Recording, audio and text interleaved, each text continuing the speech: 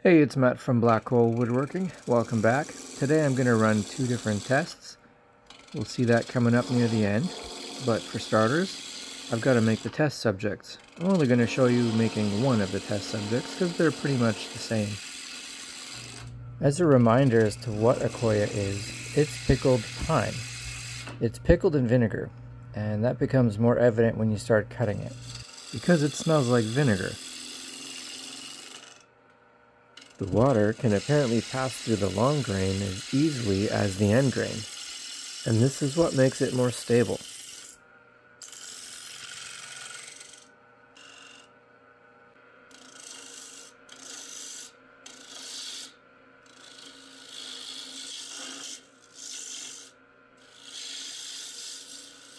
Until now, I've been using a 1/2-inch spindle gouge to get the shaping done here.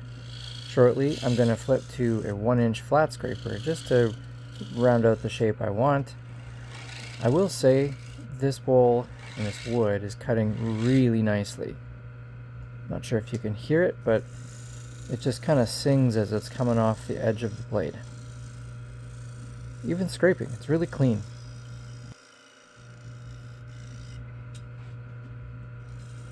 Look at these shavings, it's like butter.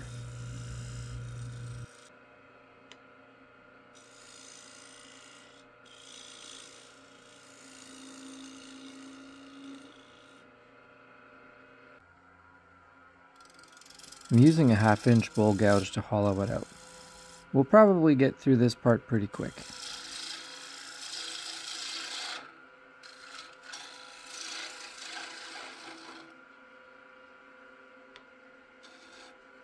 My tool rests a little high. Needed to bring it down so that by the time I've angled my tool, I'm at center.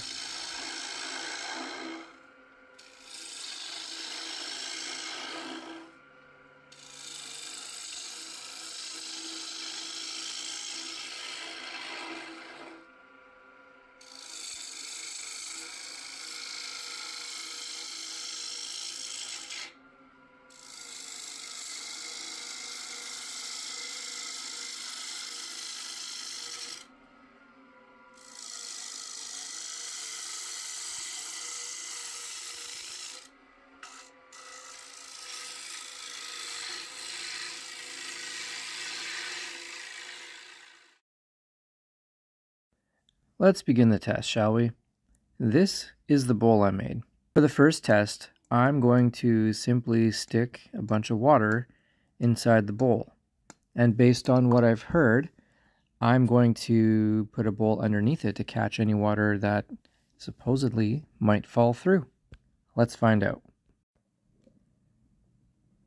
So right off the hop, the bowl takes water like any normal bowl.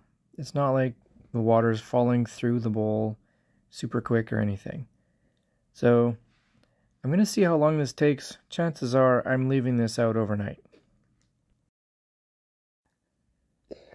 So after a night of sitting on the counter, I can see that there is water on the counter for sure, but I also saw a crack in the bowl.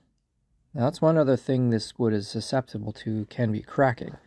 And it did that on the other side. Although it did seem to wick all over the bowl and get wet on the bottom too. It's a little dark, but you can kind of see that it's like kind of wet all the way through. Interesting. Sounds like I need another test. Let's call this test the dishwasher test. This is another simple test. This bowl has oil, shellac, and wax on it. I simply stuck this bowl in the dishwasher with the other dishes for a 1-hour high heat cycle. Let's see what happens. This is the bowl after it comes out of the dishwasher. All the finish is gone, but the bowl looks just like it came off the lathe after sanding. It's still just as smooth, feels totally fine, otherwise unaffected. What other test should I do with this bowl? Let me know in the comments below. Thanks for watching.